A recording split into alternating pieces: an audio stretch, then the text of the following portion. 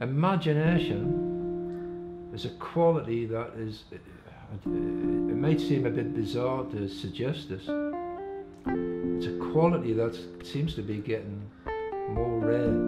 You look back on the great artists like Mira, the German expressionists, or Cézanne, Matisse, and that's all imagination, you know, because they're not, as I said, they're not interested in, suddenly there's a turn in art, and they're not interested in painting things as they are, but how they perceive them. And that's what I try to do, so I put my own slant onto my works, so what you see is all from Maitland's imagination. And it all comes down to between that and what's in there, you know, and of course the hand coordination.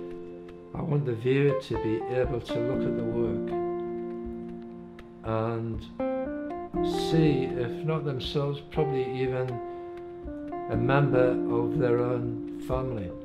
I want that work to touch them, if it's a child or a mother and child. I want them to be able to, but I want them to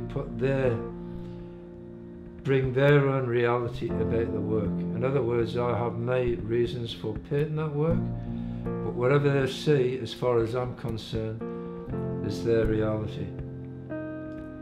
The first thing I work towards is beauty. I admire beauty. I'm a lover of beauty. I've said before that I like to pick out the frailty in things, so I see the imperfections as being the beauty of the work. And that's what I think is, that tension is what people respond to, and it's what I respond to.